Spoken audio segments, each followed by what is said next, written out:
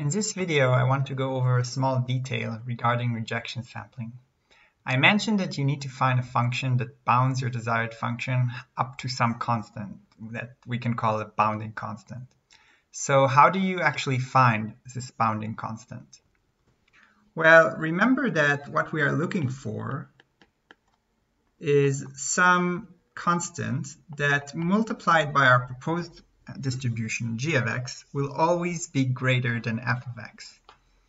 So we can take the log on both sides.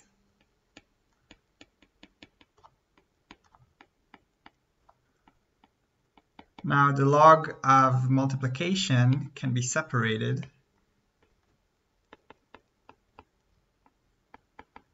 And now we can take log g of x to the other side.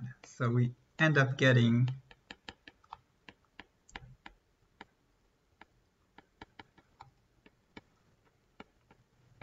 okay, so the log of our bounding constant has to be greater than the log of fx minus the log of g of x. So how do we find this?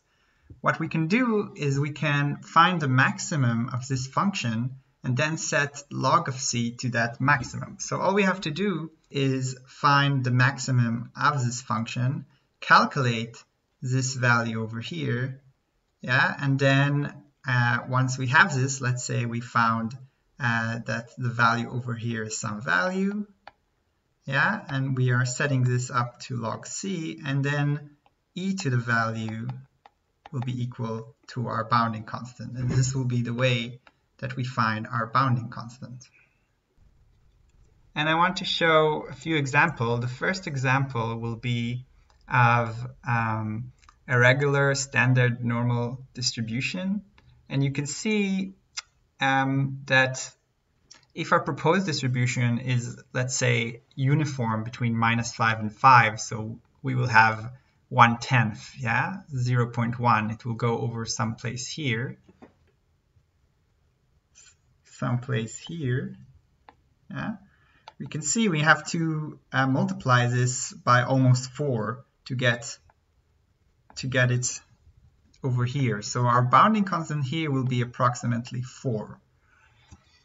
And then I want to show you how to generalize this to 2D. And let's say we take from -5 to 5 in the x-axis and in the y-axis. So in the end, we will get 1 over 100 as our uniform distribution. And you can see that, I don't know if you can see it, but the top over here is approximately 0.15. So this means that the bounding constant has to be approximately 15 here. So let's switch into R and see how you can do this in R. So in one dimension, our f is just the PDF of the standard normal distribution. Our proposed distribution is uniform between -5 and 5. So the PDF will be 1/10. Yeah, and our function, the one that we want to maximize, will be, as mentioned, log of f minus log of g. And here I made a little function that just looks for the maximum of this function and returns the bounding constant, e to the power of the value of that function. And we can see that if we give our function with an interval between -10 and 10, then we get approximately 4. And if I were to calculate this analytically, we would get the same thing. And here I have the 2-dimension example. So we need a special library for this. And f now is a multivariate standard normal distribution. G will be uniform between -5, -5, and 5, 5. So it will be 1 to the 100th. Our function is the same as before. It's log f of x minus log g of x. Here I use the multiple dimension optimization function.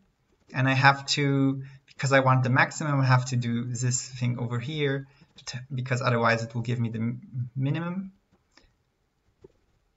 And if I do this, we can see we get 15.91, so approximately 15, like shown in the graph. So that was all, and I hope to see you in the next video.